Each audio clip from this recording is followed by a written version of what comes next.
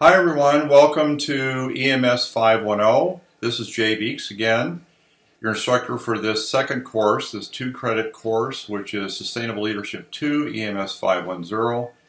It's good to be back after a fairly productive Christmas and the first few months at the beginning of this year. So I hope you're all rested and you've got your wind in your sails again, ready for your second course here. As you probably know by now, our main reading resources for this course are An Introduction to Leadership by Weiss once again. And our new book is The Fifth Discipline by Peter Senge. The emphasis in this book is going to be on systems thinking, focusing on change, and Peter Senge is an expert in this field, particularly on the subject of global change, but it's going to be very applicable for us as individual leaders.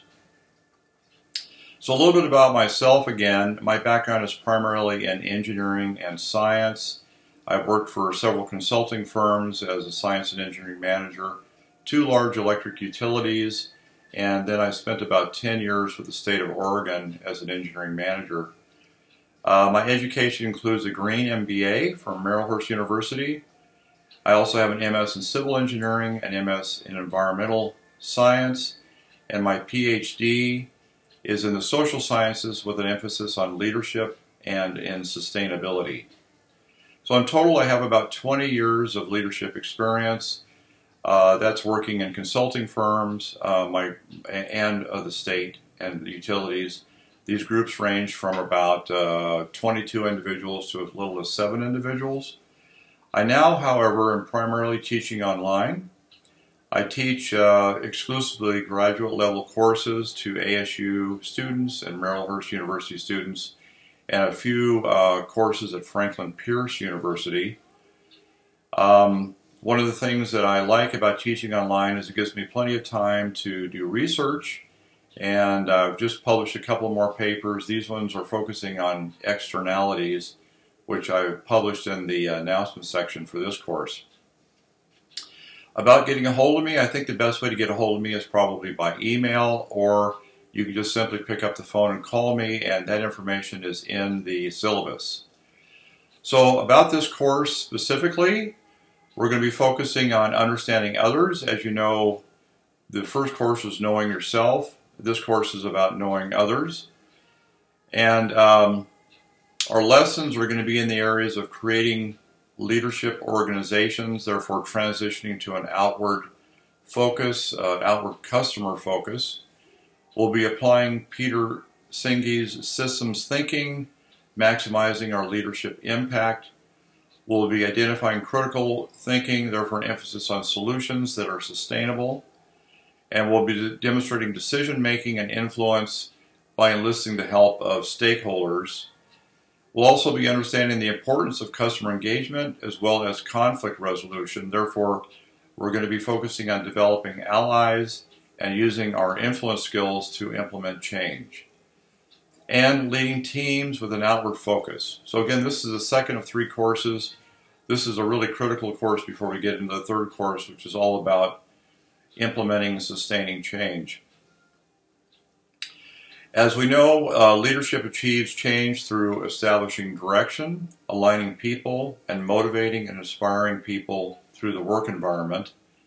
So we'll be discussing the 10 guiding principles of leadership for sustainable leaders. And I think one of them that I like the best is the one on systems design with nature in mind. I'm actually working on a biomimicry leadership paper right now, so this ends up being a pretty crucial resource for me for that paper. But we've got a lot of great information in this course. We'll be talking about, well, in Unit 5, we'll be going over some materials on conflict resolution, which is going to be very important for all of you in the future, and I'm sure it's important for all of you now because conflict in the workplace is just a matter of course. But it's particularly important when you have subordinates who are having conflict and knowing how to deal with that. We'll also be talking about Glassell's 9 stages of conflict escalation, which is another really critical piece of information I wish I'd had about 20 years ago. I've certainly had my share of conflict with those working around me, and particularly with subordinates. So I wish I'd have known then that one of the best ways to handle that is to nip it in the bud early and just be a fast-moving manager. Know when to spot it, how to spot it, and how to jump in there and do something about it before it escalates. So it's one of the best lessons, I think, from Glassel's 9 stages is to catch it early and nip it in the bud. And now I direct your attention to the course schedule. So it's very much like the schedule from the previous EMS 505 course. There's going to be a combination of assignments, lectures, a good deal of reading, and perhaps most importantly, our discussions with one another, along with the reflections on lessons learned and areas for course improvement.